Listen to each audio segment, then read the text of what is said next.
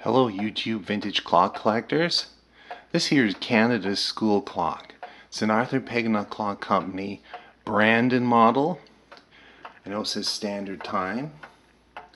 That is original on the glass. These were very popular in government buildings and schools and train stations about 100 years ago, just after World War I.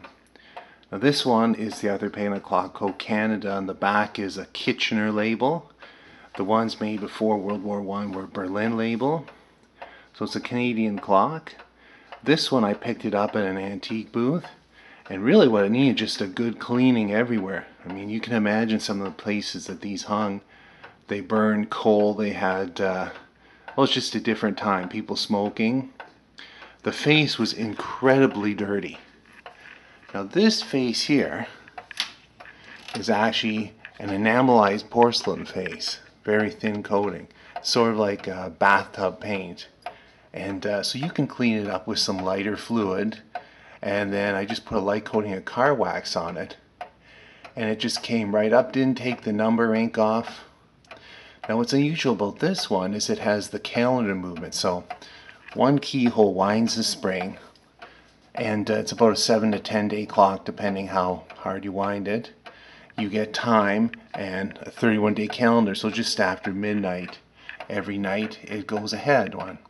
I took the face off, took the works out. It's a brass works, and I actually clean them up. I use tuner cleaner, that type of thing, electronic contact cleaner, and it has a light oil in it. And then I use Phono-Lube for the bushings. It's synthetic Phono-Lube because I also do turntables. And it'll stay lubricated for years like this. After you wash one of these works with contact cleaner, it will shine again, and it doesn't damage anything. It's all brass.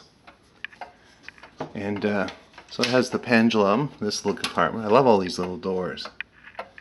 I set this one up last night and set it in motion. I was trying to figure out what this little wire is for. This has been added on. This here will hook into the pendulum.